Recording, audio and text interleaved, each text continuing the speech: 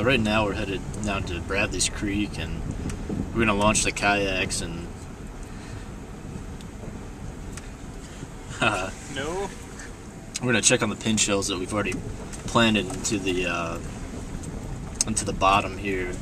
It's very intertidal here. It's probably, if it's low tide, it's going to be exposed. But basically what we did before is we planted the pin shells. We took a little hand trowel and just would dig a hole for each pin shell and then just kind of wiggle them into the holes. So what are we seeing as we come up to this little island? We're seeing a patch of Spartina. We're in an intertidal salt marsh located just north of Wilmington.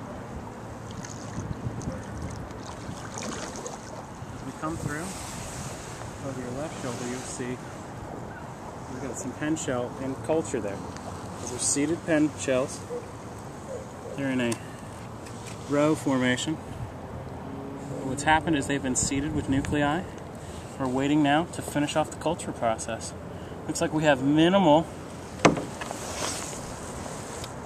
biofouling, so that's good. Just keeping them good and healthy. They look to be pretty healthy. We're going to come out here soon.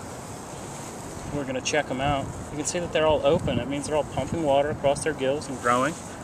We'll go in for another pass.